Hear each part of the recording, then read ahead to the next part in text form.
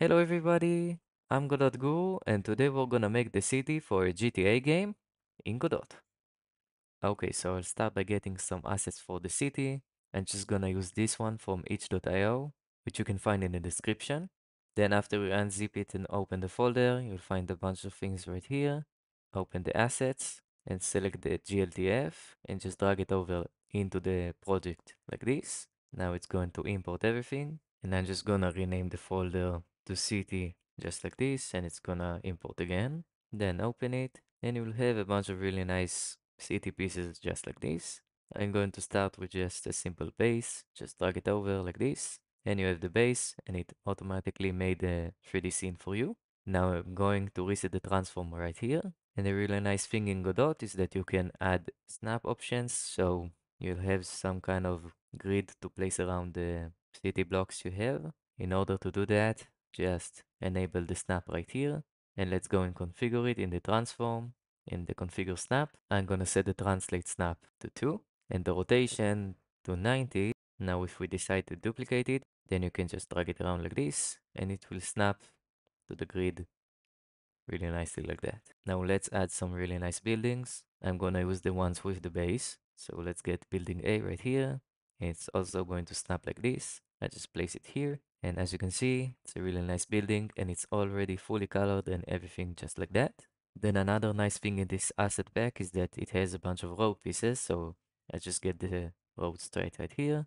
And it's a really nice road. As you can see, I can just rotate it and it will snap to 90 degrees just like this. I'm just gonna put it like this. Then we also have a row junction, which you probably don't want to have like that, but it's possible. And then a corner, which you can rotate like this. And again, you can just duplicate whatever you want. Anyway, I think I just time-lapse everything and just make the simple structure of the city. So I just delete everything by just dragging over like this and selecting everything and delete.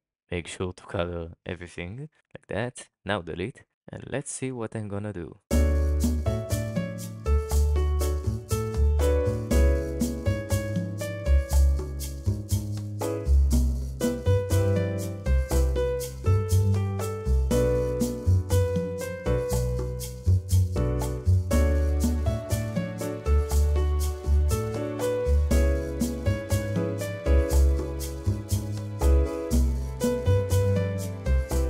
And yeah, I think this is a pretty nice starting city for us. By the way, you can move around faster with the shift key.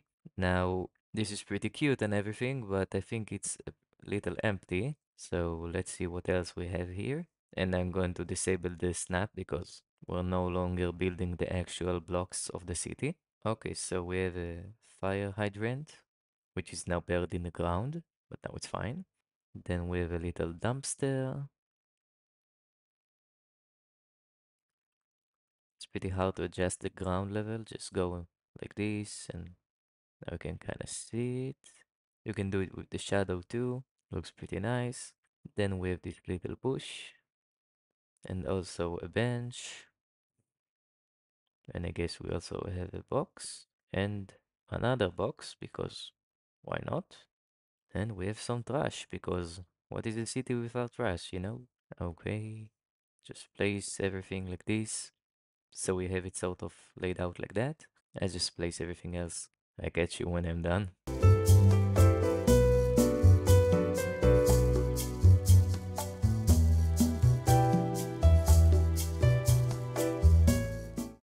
I forgot to mention that we also have some really nice cars in this pack, which is really nice and we're totally going to use them in the future. I guess you can also just place them around like that. Here, one on the road, on the right side. Okay, let's have another one right here. Now we want to make it go 180 degrees, so I just enable the snap by just pressing Y and then rotate it twice and pretty nice, and then disable the snap so you can adjust it like that. And of course, you can also just place them around roughly like that. Doesn't have to be that precise. Okay, so let's do something with this little corner. By the way, we also have some crosswalks. So let's enable the snap again.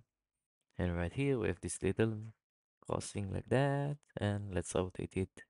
Now, we hope you like this video and that you made a better city than me.